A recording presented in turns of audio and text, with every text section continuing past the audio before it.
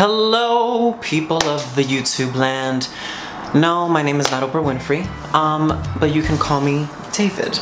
And this is my first ever YouTube video. Oh my god, I'm so excited, I could lactate!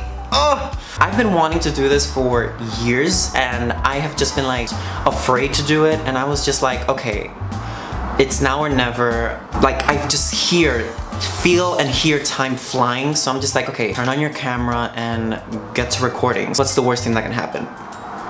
Thousands of people hate me. So what? Okay, well, I was thinking, what would be a good way to start off my YouTube channel? So the first thing that came to my mind was like one of those like get to know me tags where it's like 10 things to know about me, to get familiar with me, to see if you might like me, to see if you might hate me. Who knows?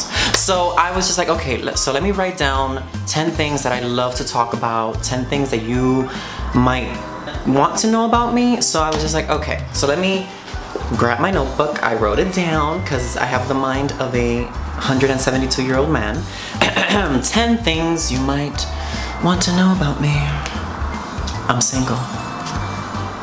Number 1, what are some of your favorite films? Favorite films, I am a movie addict. I go to the movie theaters at least once a week, and I watch movies almost 3-4 times a week. I know you might be asking yourself, how do you have enough time?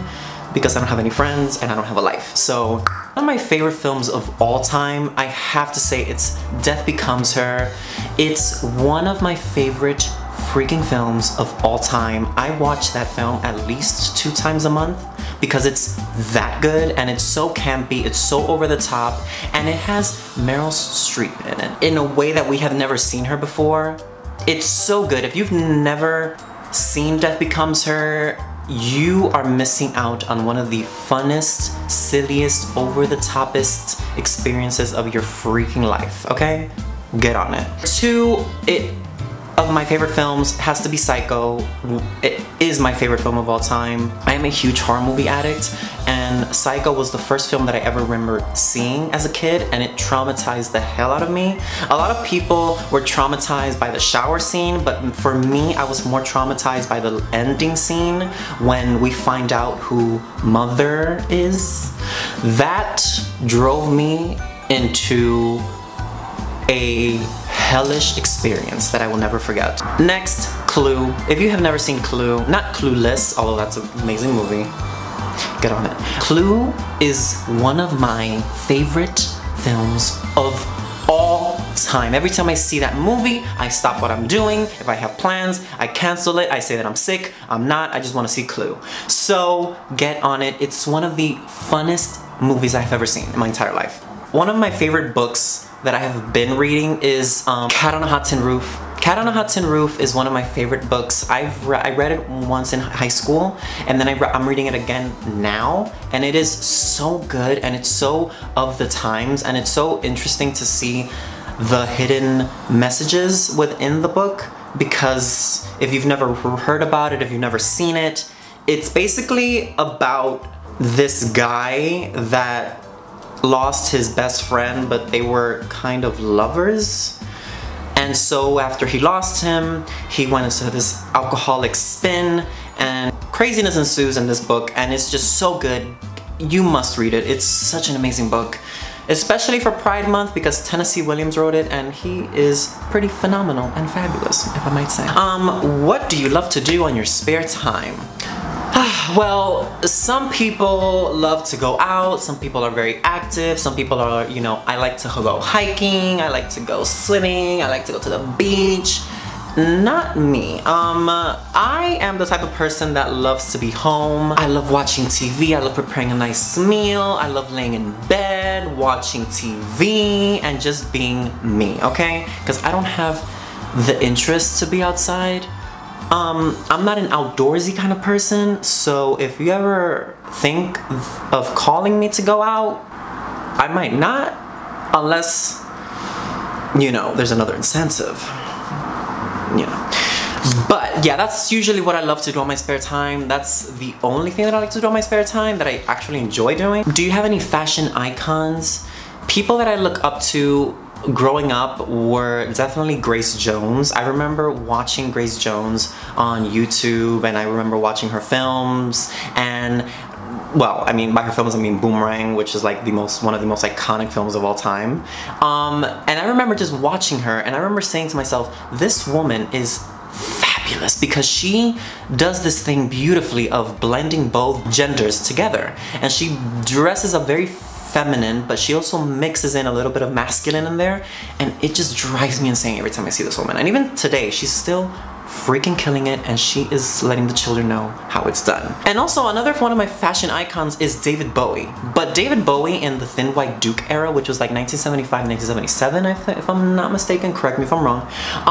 It is so good. I remember growing up and I was like, I'm not a suit and tie kind of guy, but when I saw David Bowie in the Thin White Duke with his white and black, it was so simple, but it was so theatrical at the same time. And yeah, those were my two fashion icons that I remember like dying over, that I was just like, I want to be these people when I grow up. And I'm still aspiring to be like them, because they're so confident and they don't give a damn regardless of what you call them, of what you might want to say. Any TV shows that I'm watching right now I'm actually watching quite a few TV shows. Right now I'm watching Pose, which is life-changing. This TV show is so good.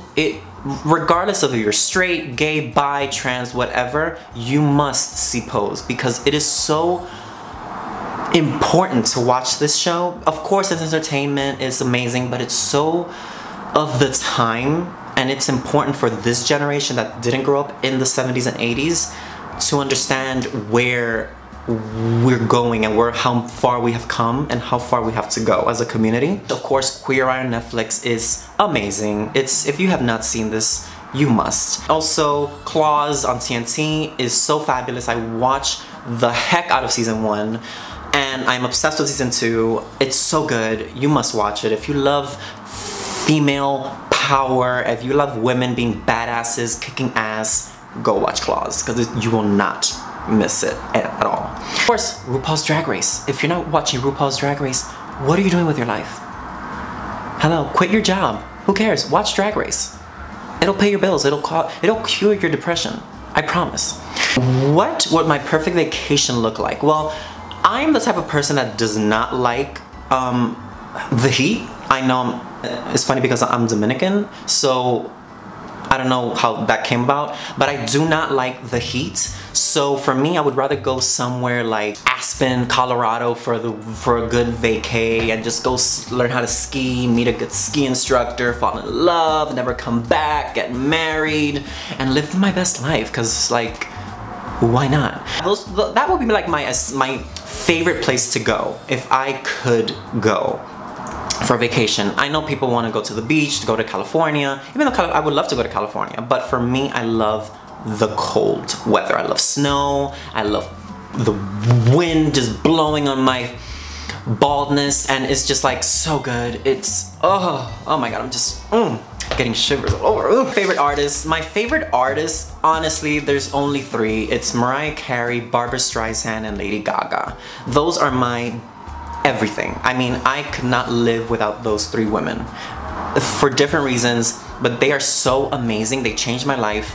I remember growing up, I was like 9, 10 years old when I first heard Mariah Carey. I got her albums. Barbra Streisand, her TV specials are legendary. If you have not seen them, they're now on Netflix, which is freaking amazing. And of course Lady Gaga, because Lady Gaga is iconic. She is so good, and she's fabulous, and she's lovely, and she's so talented, not only as a singer but as an actress. I mean, she's gonna be in A Star Is Born later this year. Hello. And American Horror Story. I mean, she was fabulous in it. She won awards. Hello, for God's sakes. Favorite places to shop for clothes. I'm not one to go to stores a lot. I'm not much of a people person. I don't like being around crowds that often. So for me, I love online shopping. ASOS is one of, or ASOS, correct me if I'm wrong. Dolls Kill. I love Dolls Kill. If you have not gone to Dolls Kill, it is so good, whether you're a girl or a guy. It's so fun because it's so out there, but not too crazy to the point that you can't walk down the street without being, you know, kidnapped or something. You know, like it's pushing it, but not to the point where you're gonna end up in prison. You know, you're not gonna be showing nipples and stuff like that, you know. Now on to number 9, almost the end, I know. Well, I asked myself this question, what are you grateful for? Because every day of my life that I wake up, I ask myself, what am I grateful for? Because a lot of times we tend to be very self-critical and we tend to think of what we don't have instead of what we already have. And for me, the thing that comes to mind every time I ask myself this question is life. I mean, you were given this life. I mean, what else could you ask for? The rest is just up to you. Whether you're religious or not, just be grateful for the life you have. You know, because a lot of times we complain, we're like, oh my God, I wish I had this, I wish I had that. Wouldn't it be so nice if I did? No, like, be grateful for what you have, and then if you want something, write it down. Set goals for yourself that you could accomplish, but that's just, you know, that's just on you. But the gift that you've been given, life, is everything. I mean, people, don't appreciate their lives enough. And that's a little bit frustrating, but live your life. You only have one. This is not a dress rehearsal. So just get out there and do what you want to do, and just realize that what you have already is enough. So yeah.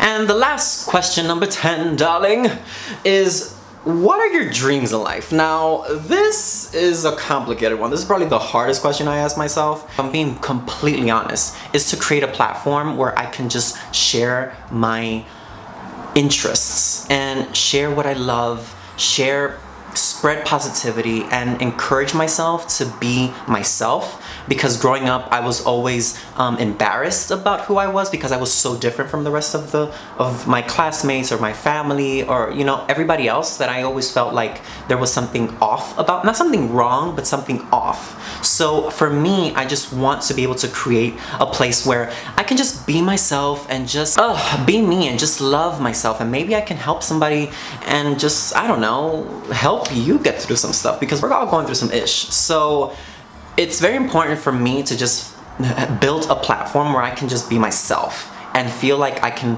have built a community of like-minded people that just get me, okay? Because, I don't know, somebody out there, no, not you, Mom, no, I know you're watching, no, not you, but somebody else out there, I know for a fact that there's somebody else out there that we would be friends. We would be friends. I know we would.